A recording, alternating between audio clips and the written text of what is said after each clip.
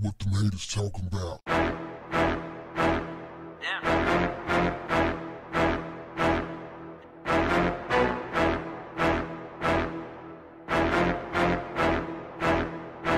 What's up, family? A 10-year-old boy surrendered to police after hiding in a shed and firing a shotgun at them. San Diego police said the unusual firefight began when the boy's parents called the police because he was having an emotional and mental episode. Police said the boy grabbed a hammer and a knife from his house. He initially spoke with police before running into a shed in his backyard where a shotgun was stored and began firing rounds off at the police. The San Diego Union Tribune reported gunshots kicked off a nearly 2-hour standoff between the boy and San Diego police. Eventually, SWAT officers and an armored vehicle arrived on the scene. During the standoff, a nearby elementary school was put on lockdown and a home was evacuated. The boy turned himself in around 11:30 a.m.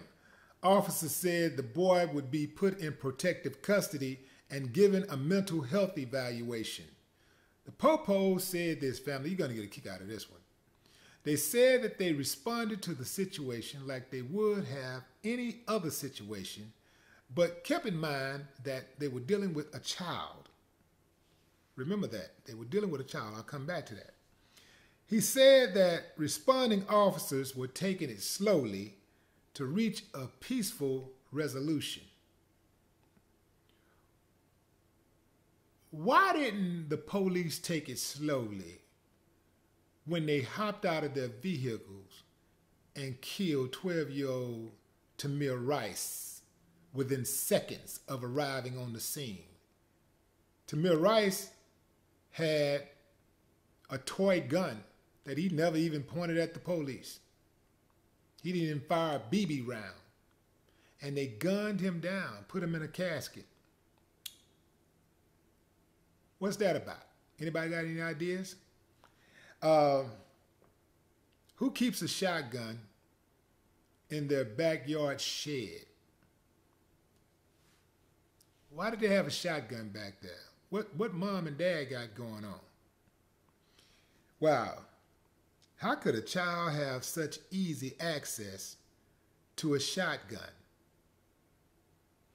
This kid, oh yeah, he's prime. He's ready for jail. He going to jail. 10 years old? I mean, how do you top that?